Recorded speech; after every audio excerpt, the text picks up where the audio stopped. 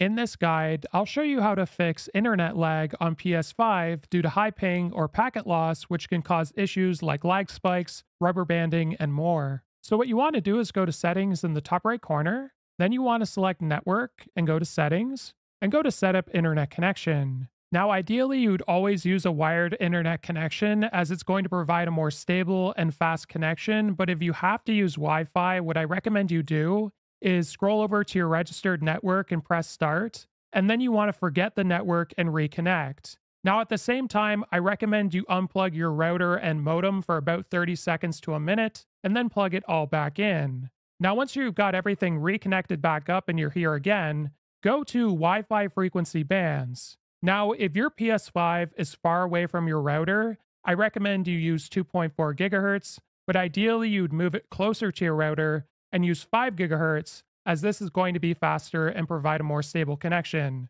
This provides a stable connection, but at the expense of speed. So once you've set it up to that, you can save those settings and we can now go back. And at this point, I'd recommend testing out some games to see if the lag has reduced on your PS5, and if not, I'd reach out to your ISP or repeat the steps.